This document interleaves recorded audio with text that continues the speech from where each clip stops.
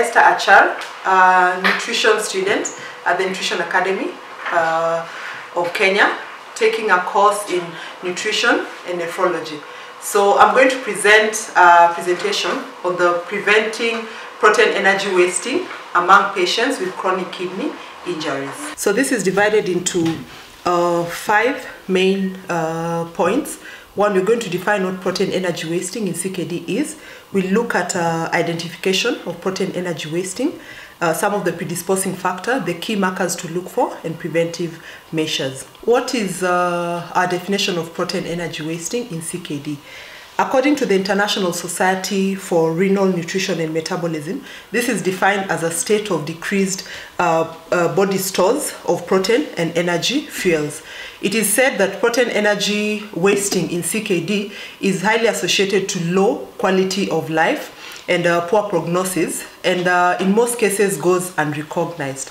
So one of the key things that we look at is its association between protein energy wasting and early progression to end-stage renal diseases. Second is the features of protein energy wasting. So this, in most cases, we find them through nutrition assessment. We have different nutrition assessment tools that have been approved for use at the various renal unit, and it basically checks the nutritional status of the patients to be able to determine the type of intervention. Some of the common features of protein energy wasting include hypoalbuminemia, low body mass index, low serum cholesterol levels. Insulin resistance is also prominent. There's increased resting energy expenditure, and in most cases inflammation is always present. So among children who are having chronic kidney diseases, one of the major things or the indicators is a delayed or slowed growth, which in most cases presents as stunting. And this is because the insulin growth factors is interfered with. Cachexia is also one of the common factors or indicators that are also common among patients with protein energy wasting. And this is basically the generalized loss of muscle mass and the absence of subcutaneous fat. So we have various predisposing factors that increase the risk of protein energy wasting in this patient. And there are multiple factors which include the changes in the dietary intake, dietary restrictions, poor intestinal absorption. We have inflammatory states, metabolic acidosis, the issue of losses during the dialysis process, because during the dialysis process there's quite a number of nutrients that are lost, and all these factors put these patients at a risk of micronutrient deficiencies.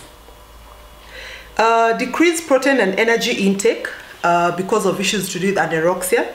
There's increased protein catabolism, and there's reduced synthesis of albumin, and all this contribute to a negative nitrogen balance in these patients, hence increasing muscle wasting among the patients. So all these factors are some of the factors that contribute to the etiology of protein energy wasting in CKD. So this is highlighted in summary in this figure, where we're able to see the relationship between protein energy wasting and the various factors, which include comorbidities, oxidative stress, inflammation. We have metabolic acidosis, as previously mentioned, growth hormone related factors which affect the growth, especially among children, and contributes highly to issues of stunting. We have insulin resistance, there's increased energy expenditure, there's a nutrient insufficiency, decreased nutrient intake because of factors related to anorexia, vomiting, and among other complaints. What are some of the key markers to check out for? One among them is metabolic dysfunction. And metabolic dysfunction, this is associated with multiple physiological and metabolic disturbances. And this includes metabolic acidosis, accumulation of waste in the body, which is called uremia or uremic syndromes. We have mineral-borne metabolism is also affected, and in most cases results to mineral-borne diseases. Insulin resistance is also common. There's vitamin D deficiency, skeletal dysfunction, and lean body mass wasting and cachexia. All these are linked to altered metabolism in these patients. We also have hormonal imbalances, and hormonal imbalances, here we look at two main hormones. We look at erythropoietin and parathyroid hormone. So the kidney has a function of producing hormone erythropoietin, which normally controls the red blood cell production. So in these cases where patients have chronic kidney injury, the kidneys are not able to perform this normal function. Hence, in most cases, anemia occurs in these patients. We also have the thyroid function, that CKD affects pituitary thyroid axis and metabolism of the thyroid hormone. So both hyper and hypothyroidism interfere with the renal blood flow and also the glomerular filtration rate.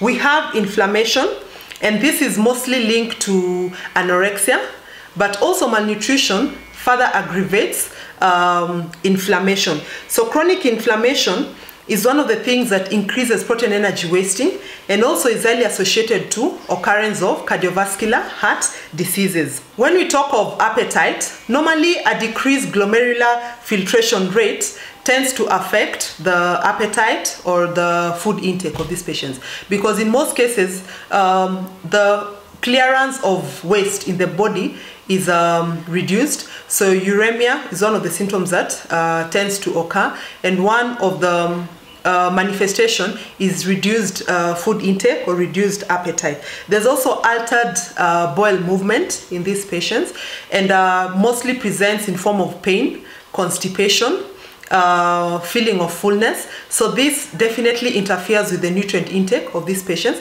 and further worsens the condition. Gastroparesis is also another condition that affects or is common in patients with CKD. And how does this affect the nutritional status? There's delayed emptying of food in the stomach because the stomach muscles are affected. So the patient will feel full, the patient will feel constipated, and they further contributes to malnutrition by basically reducing the dietary or nutrient intake of these patients. So how do you link all this to nutrition?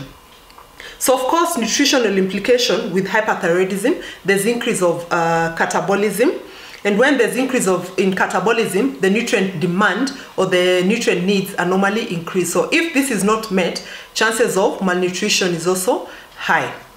When we talk of anorexia, talk of all these metabolic related problems that these patients have, unless these are addressed, they will definitely, indirectly or directly affect the nutrient intake and the nutrient uptake, the metabolism of the breakdown of the different nutrients when it comes to the body. How do you prevent malnutrition in CKD?